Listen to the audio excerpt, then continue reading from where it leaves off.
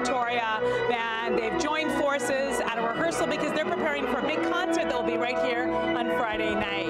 Now, when you think of school, you think reading, writing. Do you ever think of stick handling, scoring goals, little ice time? Well, there's a hockey academy in Port Alberni that is creating not only great students, but great players. Nancy Wilmot with that story.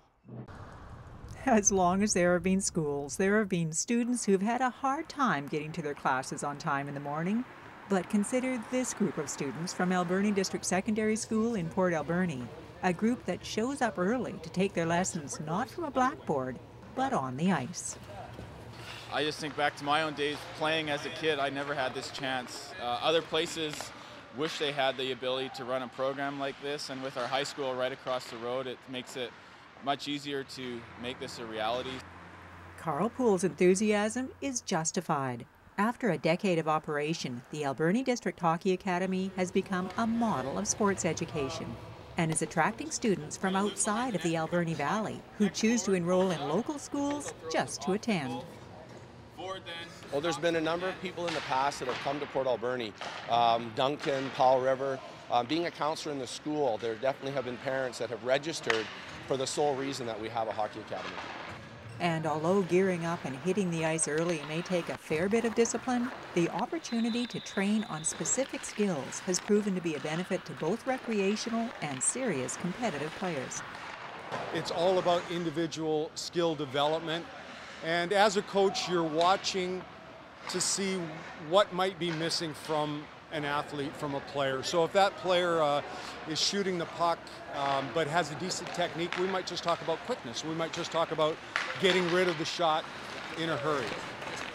I've been doing it for 3 years and I love it, and it's great practice to work on skills that you don't get to like with your hockey team.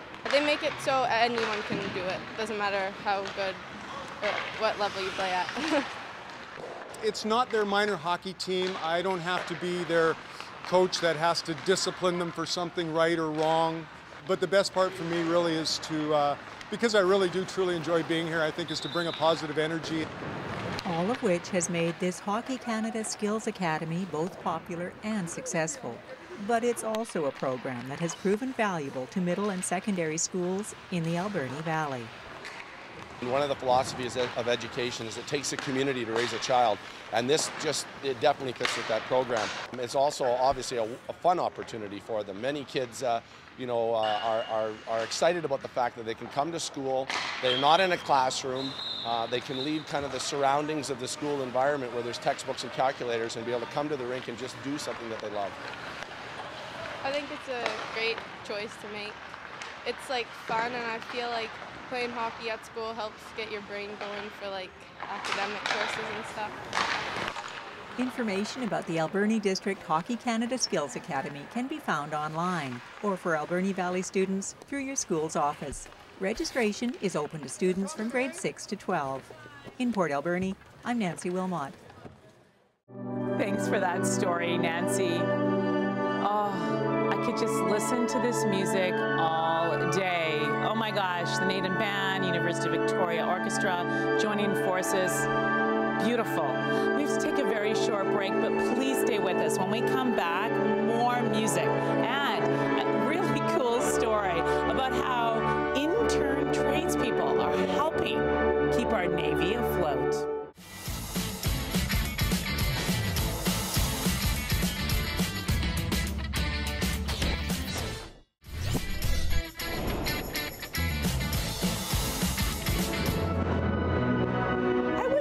Orchestra every time I did Go Island. It just had so much drama. Naden Band, University of Victoria Orchestra is coming together. Oh my gosh, they are so fabulous. Now, speaking of the Naden Band, did you know that there are apprentices and tradespeople that work on keeping our Navy afloat? I'll let Paul Ballstein explain. Another day. 4 years just went just like that. Another day closer to the end. I want this to continue on for a couple more years. I've had a lot of fun. A day closer to new beginnings. This is Esquimalt's Fleet Maintenance Facility, Cape Breton. Our motto on our crest is "We serve the fleet."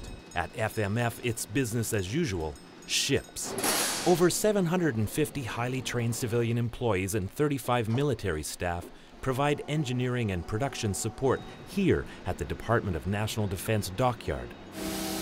FMF also employs over 100 apprentices. At the moment, 46 are working towards trade certification in careers like electronics, metal fabrication, electroplating, and welding. After 4 years, Victoria's Kelsey Cole is ready to write his final exam to become a certified painter-decorator. Right now I'm learning industrial coatings, marine coatings, anything and everything to do with the paint trade.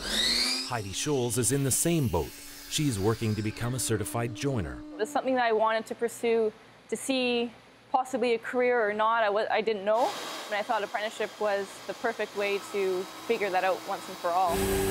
The program in. Apprenticeship is learning by doing. The older guys in the shop aren't going to be here forever. They take a lot of knowledge with them, so we need to kind of get as much out from them as we can before they leave. They work full-time. They get paid. Generally around 50% of a journey person's wages. But every 6 months you're making extra money, you're making a raise, you're making a raise. And they go to school for 4 to 6 weeks a year. I'm learning something new every day. Apprenticeship program manager John Smith says it's a win-win. The baby boomers are retiring off in great numbers, and we need some skilled people that are new to the trade that can carry on in these positions for the next 30 years.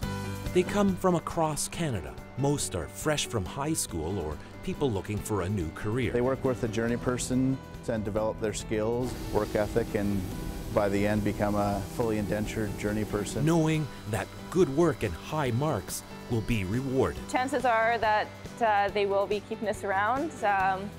I mean, you don't know for sure until you have the piece of paper in front of you, but hopefully I'll be extended here and I can continue my career here.